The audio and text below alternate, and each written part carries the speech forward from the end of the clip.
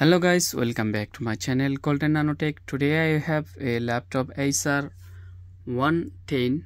This is the 2-in-1 PC, laptop and tab, and this laptop have the password, so I forget the password. I can hard reset the password.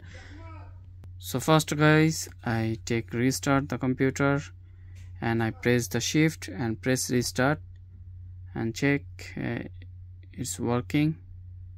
You can see I have to press and hold the shift and I take restart and I go to the troubleshoot and then I go to the reset option and I remove all the files and it will be take restart now. And now please wait, this option you have to wait and see. If your keyboard do not working, you need a like this OTG for micro to USB hub, and then you can use the wireless mouse and keyboard for this option. Sometimes it's not working the keyboard, the same laptop, so you can use this one or another this pad.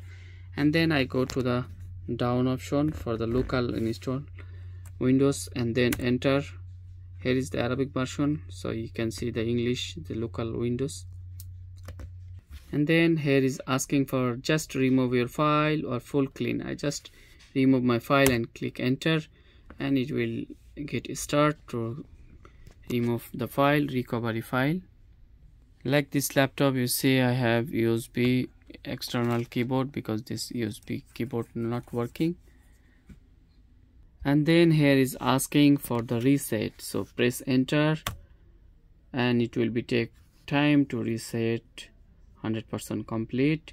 So here is asking, here is 1% complete, so if you have done, it will take restart. After get start Windows. So thank you guys, please like, share and subscribe my channel for the new video and hit the bell icon. Thank you.